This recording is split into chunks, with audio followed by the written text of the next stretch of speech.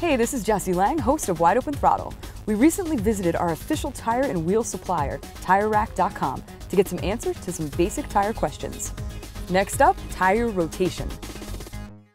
Now with service shops, there's this whole 3,000-mile oil change myth, right? Because pretty much unless your car was made before 1980, you don't need an oil change at 3,000 miles. But they also try to get consumers to rotate the tires every time they get an oil change. Should we be doing that every time, or should we be judging for ourselves when it's time to switch the placement? Well, you know, we humans are not very good at judging slow, subtle change. And tires change and wear very, very slowly. Early in the tire's life, it's a very good idea to rotate your tires every 3,000 to 4,000 miles. Okay. Later in the tire's life, you know, by the second or third year, every 6,000 to 8,000 miles. Towards the end of your tire's life, if it's a longer wearing tire, then something like every 8,000 to 10,000 or 12,000 miles. It doesn't need rotation as often as it gets more and more worn down. Tires wear the most quickly when they're new.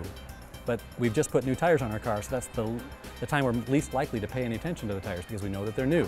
So we go 10, 12, 15,000 miles, 3 oil changes, and we haven't rotated our tires. But now they've been in the same wheel position for so long that they develop irregular wear patterns, and that creates noise and premature wear of the tires, wear out of your tires.